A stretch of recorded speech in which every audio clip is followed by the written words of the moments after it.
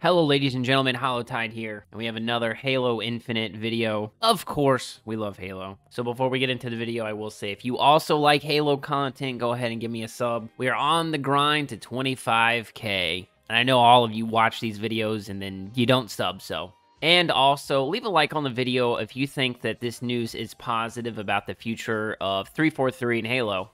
I would actually like to see how many people are excited about the future now. So let's get into the video. We uploaded a couple days ago about Bonnie Ross leaving 343 Industries and Xbox. Now, for those of you who don't know, Bonnie Ross was the head of 343 and the Halo franchise for 15 years. But she was also around Xbox for the last almost 30 years. Now, I know we went over her statement, and it really does seem like she is actually retiring to focus on her family. So we wish her well on that endeavor. And for those of you who don't know, she pretty much, kept Halo alive. I don't know if a lot of you know the story, but Microsoft had planned on shelving it, and she pitched her vision for the franchise. And Microsoft actually thought that Halo was in a decline back then, but that's just something to keep in the back of your mind. Now, I'm not saying that 343 and Halo as a franchise has not had a bunch of missteps and mistakes. I think we can all agree that we want Halo in a better place. Things like, the TV show and, the recent seasons of Halo Infinite and how long it took Master Chief Collection to kind of get up to standards.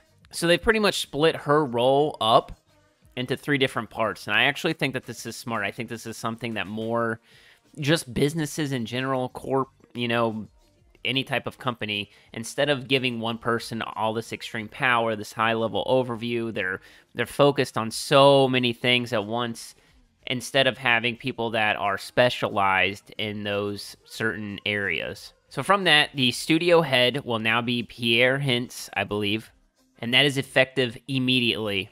If you don't know Pierre, he's basically, from what I can gather, the person that kind of spearheaded and saved the Master Chief Collection. The new GM of the franchise will be Brian Koski, and Elizabeth Van Wyck will oversee business and operations. So those positions are kind of weird, because you have Brian, who is going to be the GM of the franchise, and there's some other studio heads, heads of, like Kiki Wolfkill is the head of transmedia.